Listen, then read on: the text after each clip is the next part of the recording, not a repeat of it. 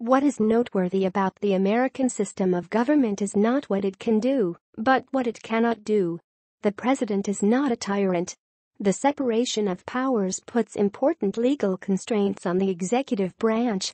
Federalism puts important legal constraints on what the federal government can impose on the states. The Bill of Rights puts important legal constraints on what any level of government can do to the American people. Layered on top of those legal constraints is a whole set of bureaucratic norms and procedures that can make it difficult for a president to manage even the executive branch. There are civil service protections for bureaucrats.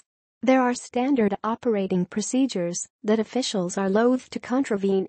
For 8 years, Barack Obama and his White House staff have struggled with the blob of the national security state and sometimes lost. When Trump is sworn into office, he will face all of these legal and bureaucratic constraints and more. It seems appropriate to consider just how well the Republic has handled President Trump. My tentative conclusion is that, so far, the system is working.